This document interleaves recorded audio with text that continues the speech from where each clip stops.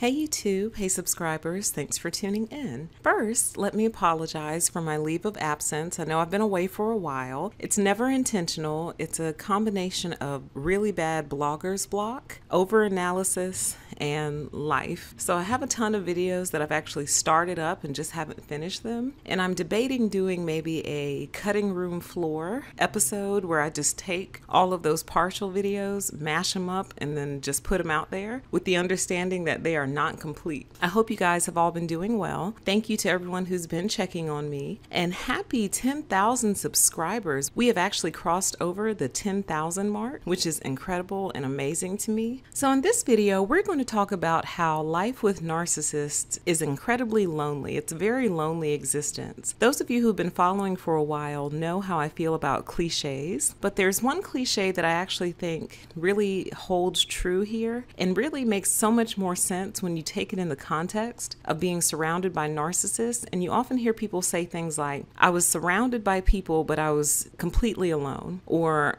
I'm completely alone in a group of my friends, or I feel alone in a group of my friends, or I feel alone when I'm around my family. So in other words, in the presence of all these other people, these individuals still feel alone and lonely. And so it leads you to ask the question, why? Well, if they happen to be surrounded by narcissists, it makes perfect sense. I've been catching up on season 5 of House of Cards, which I must admit is very hard to do. I cannot follow that show very well. It is hard. It's so quiet. It's so quiet that I put on subtitles just to make sure that I can understand what they're saying. And then the show itself is very dark. I mean, like literally dark, like not a lot of light. And so it's dark, it's quiet, they're like whispering, and I'm always trying to figure out what's going on.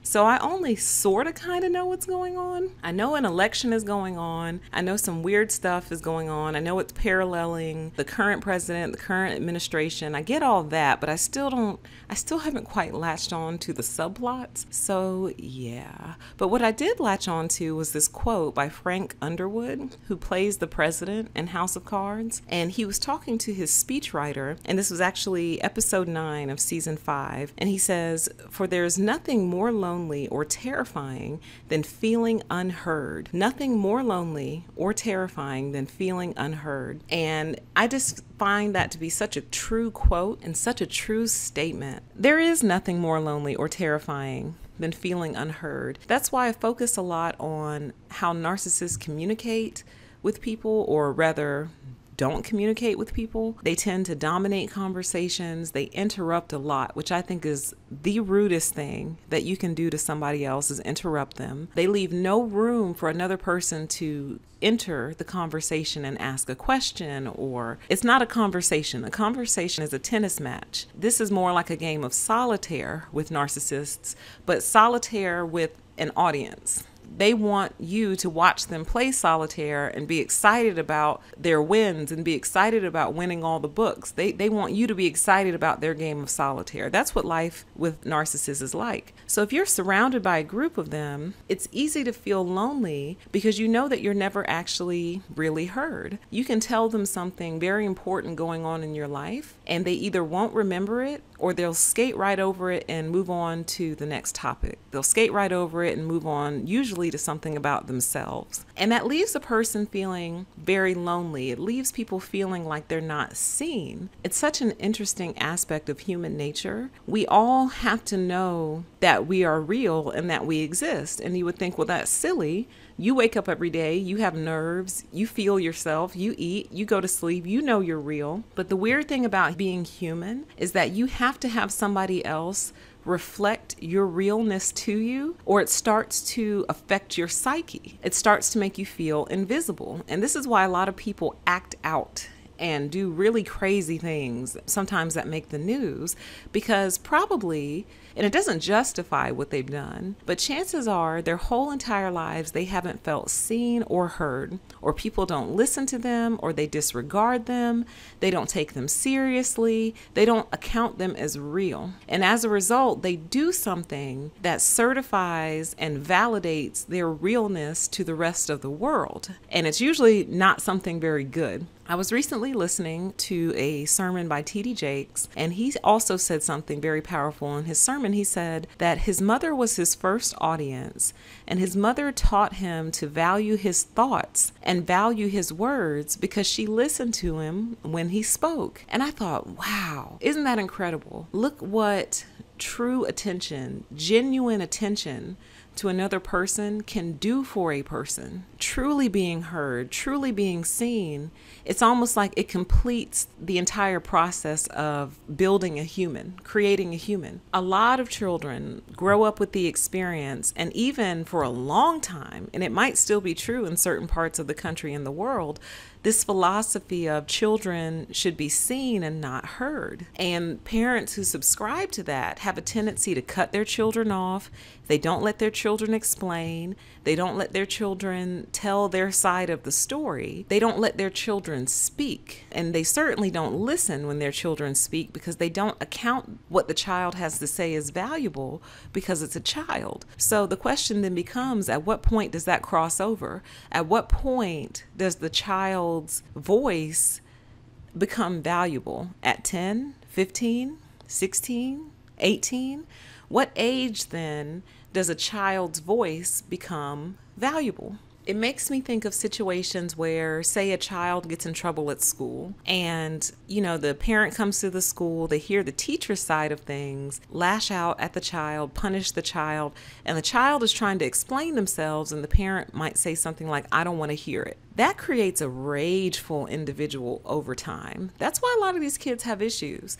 And it's not to say that children are on equal footing with the parent in terms of calling the shots, directing what goes on in the household, directing what happens with the household. Obviously, that can't be the case, but part of that hierarchy shouldn't be the complete discounting of the child or the complete discounting of the person. So back to the school teacher scenario, the child might actually be wrong.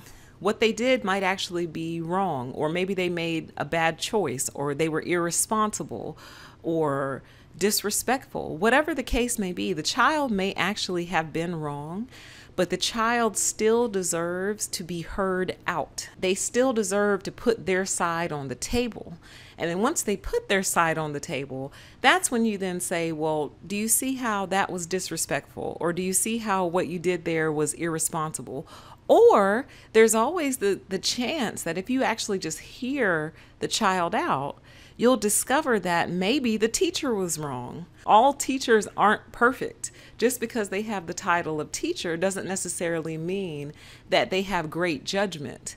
So you owe the child the possibility of being heard out, so you can weigh it and see who was right, who was wrong, or how responsibility should have been divvied out.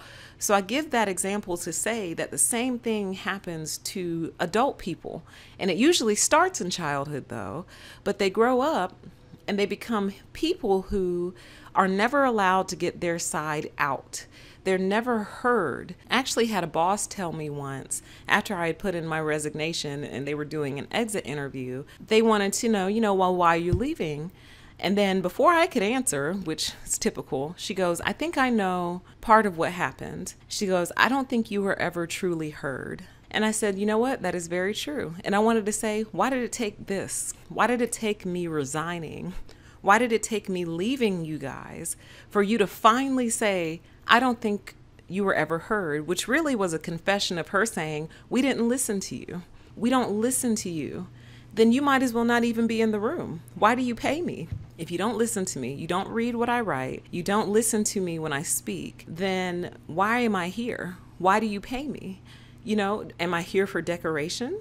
Because it's starting to feel like I'm just here for decoration. So all that is to say that life with narcissists can be very lonely because they ignore the sum total of you as part of a way of trying to diminish you into nothingness, which again leads to the title of this channel, which is permission to exist. We have permission to exist. We have a right to exist. But narcissists, one of their primary goals, whether they are conscious of it or not, is to erode you into nothingness, to diminish everything that you are until it completely disappears or vanishes. I stated on a video a while back that narcissists are basically murderers without the courage. They don't have the courage to wipe you off the face of the earth, mainly because they don't want to tarnish their good image, their good public image. So instead, they kill you in other ways. They try to destroy you mentally. They try to destroy your spirit. They try to siphon your soul out of you. And some of them are successful. Many of them are successful. Even a short-term exposure to a narcissist starts to siphon your soul. You know you're dealing with a narcissist or a group of narcissists if you feel incredibly lonely in their presence. And you might be with them all the time, and yet and still somehow you feel lonely. You might feel like they don't know you at all. They have a certain image of you in their mind that you know to be completely false, and you would happily correct it, but they will never ever let you get the words out or the expression out to tell them who you really are. So you maybe have reached a point where you don't even bother to try to correct it, and you might actually feel like you're living a double life, but not really. It's a double life of the narcissist's creation. It's a double life that the narcissist keeps going because they won't ever allow the real you to come through. Because in many ways, they need this artificial you to remain the artificial them. Because if the artificial you starts to morph into the real you, it completely throws off the dynamic.